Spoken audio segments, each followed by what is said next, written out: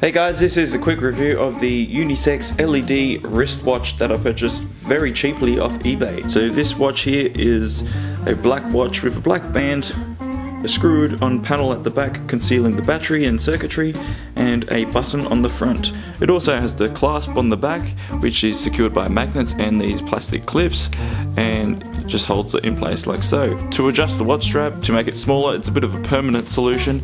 You get a pair of scissors and you cut off sections of it until it fits perfectly. For me, I cut off this amount from each side, just taking off half an amount at a time just to make sure I wasn't overdoing it, because once you cut it off there's no going back. Then you re-slide this on. So this just slides on and off easily like that. Now I can imagine when wearing this watch that this will eventually just fall off, so I recommend putting a dot of super glue underneath that to hold it in place. On the watch face here, the time is displayed when you push this button. And there you have it. So it's 12:09 and it has a LED flasher indicator. And it's quite fancy. It comes on and off, has a little pattern, and if you push the button again it shows the month and day, and as well as the seconds. Right, to make any adjustments on the watch, hold down the one button on the front when the watch is on and it'll blink, and when you press the button you can then change the time. So the real time here is 9:43, so 9 PM.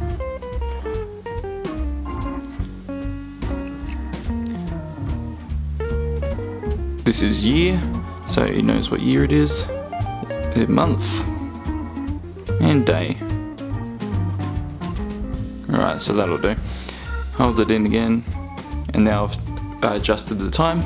If you press the button once, it will then display the date and month, and as well as the seconds. So after you've made your adjustments and you've cut off bits of the watch strap, if you needed to make it your size, to put the watch on, it just sits over your wrist like this, and it can be a bit tricky, so I'll place it down like this and clip these bits together and push them in. That'll lock the little plastic lugs in and the magnet. And it's probably not the best locking mechanism, but it works, and yeah, it looks pretty stylish. So you can walk around and go, yeah, what time is it? Well, I'll tell you. And the time is then displayed. Now this watch doesn't have any shake function or anything like that, or it doesn't detect wrist movement and turn on. It's just simple, basic, push the button to know what time it is. Alright, so let's put this watch through some basic tests.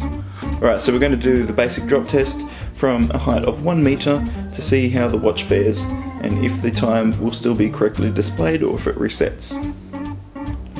Okay, here we go.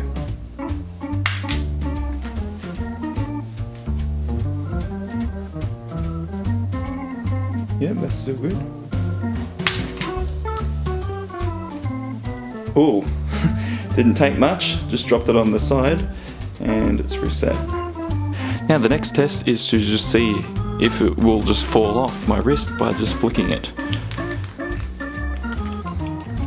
Seems to be holding up pretty good.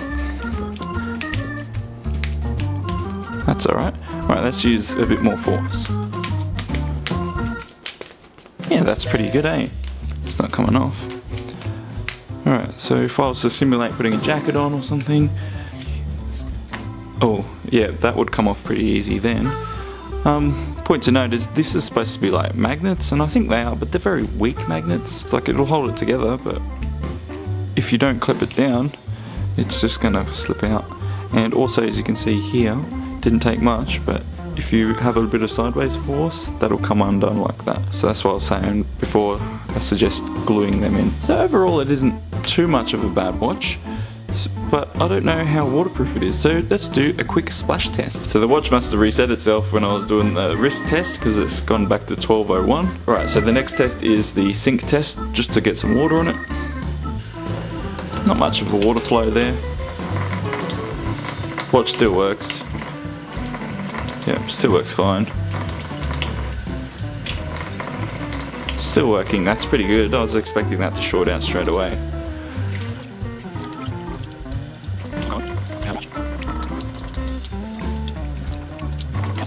I'd say that's definitely past the just splashing it with water test.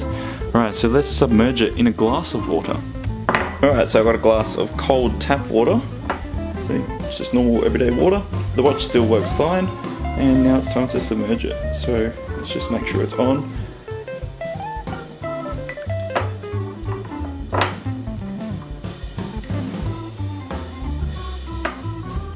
Oh, seems to have some sort of fault come up.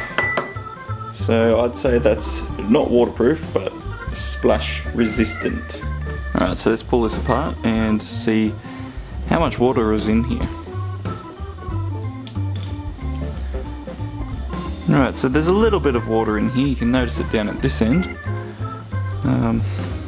Yep, just dripping out. So that's what the internals look like. Alright, so this is the watch itself. This is a circuitry, it's got 2 watch batteries. Right, so it didn't take much, and you can see the circuitry is pretty damp in there, as well as the batteries had a bit of water on them. And if you wanted to know what size batteries this watch takes, it is LR1130, and there's 2 of those batteries. It's quite an interesting board here. It seems pretty efficient. You've got the 2 sides where the batteries go, your little processor and a capacitor in there. And on this side, this is all your LEDs, and it's very slim.